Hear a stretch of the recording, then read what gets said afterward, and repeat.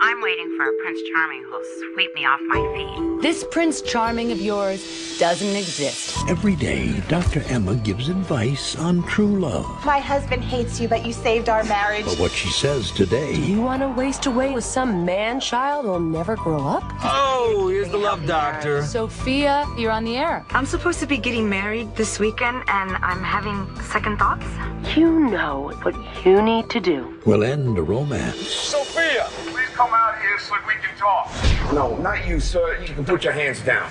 And start a marriage. You see that clipping on the love doctor's wedding plans? Who in the right mind is gonna marry a woman like that? Whoever we want. I'm married. I'm what? Already married. That's impossible. Then who is Patrick Thomas Sullivan of Astoria, New York? Yes, who is he? Now, Mr. Sullivan? Hey, everybody, we got a bride in our midst. I'll have you know I don't get drunk.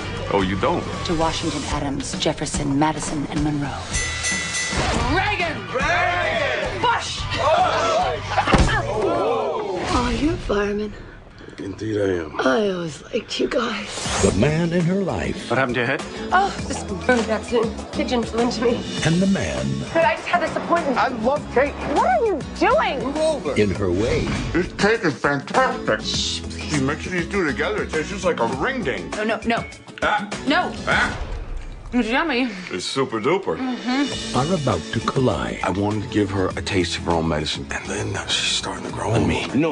No growing on anyone by anyone. Uma Thurman, What am I doing? Running around Queens in the middle of the night with a man who's technically my husband. Colin Firth, Who's the man out there pretending to be me? How's it going, bro? I can explain everything. Are you sure you want that? Yes. Honey, you're stress eating. No, I'm not. Carry on. and Jeffrey Dean Morgan. New York City Fire Department, please exit the elevator.